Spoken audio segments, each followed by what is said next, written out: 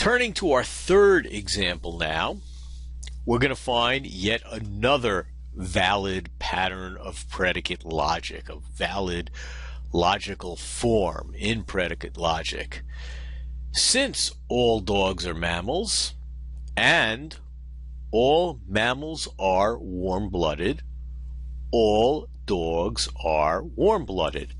Now, since indicates that we have reasons, premises coming, or a premise coming, but here we see it's two sentences, the conjunction, adding two sentences together, the conjunction of two sentences, and we get those, since those two are true, then all dogs are warm-blooded.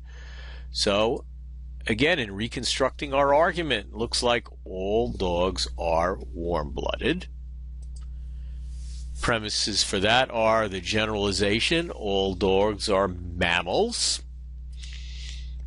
The other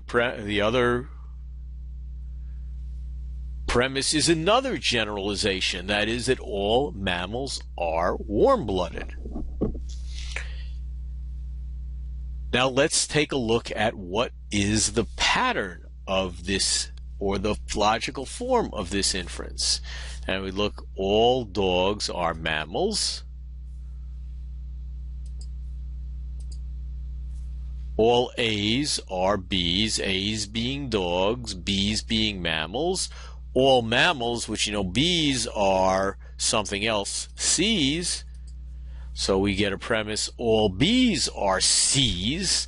Therefore, the first one, all A's are the third one, C's, or all A's are C's. Now let's take a look again at our diagram, our Venn diagram, our map of this logical form, which is going to also demonstrate why it's true. Well, first we know all A's are B's. So if we look at the class of all B's, what we're going to see is all A's, the circle of A is completely contained within the circle of B's. And now we'll look at that second premise, all B's are C's. Everything that's in that B circle is also in this bigger C circle. So the conclusion is all A's are C's. Well, just looking at our Venn diagram, our map, anything that's within an A has to be within the circle of all things that are C's.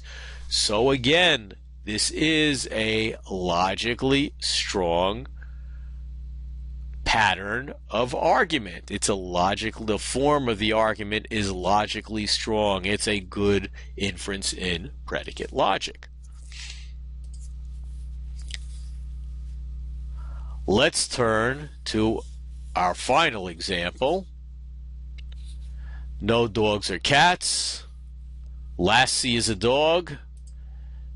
Therefore, Lassie is not a cat. Now, the one thing I want to urge you to do as we go through this course of logic, let's learn the patterns. Don't ever resort to what you used to do, and that is look at that and say, gee, does that conclusion follow from those premises? Because a lot of times we blow it. If we stick to using this method of looking at the pattern and recognizing the valid patterns and the invalid patterns, we're not going to make mistakes. And I got to tell you, I even look at these things sometimes and I make mistakes, and I've been doing this for many, many, many years. But let's take a look at what this pattern of argument is. The first premise is no dogs, no A's are cats, B's. Now Lassie, I don't know if you remember Lassie. I think they redid a movie. There was a series on TV when I was a kid. Lassie was a collie, a dog. Went around saving people all the time. But Lassie X is a dog, is an A, and the conclusion from that is X Lassie is not a B. She is not a cat.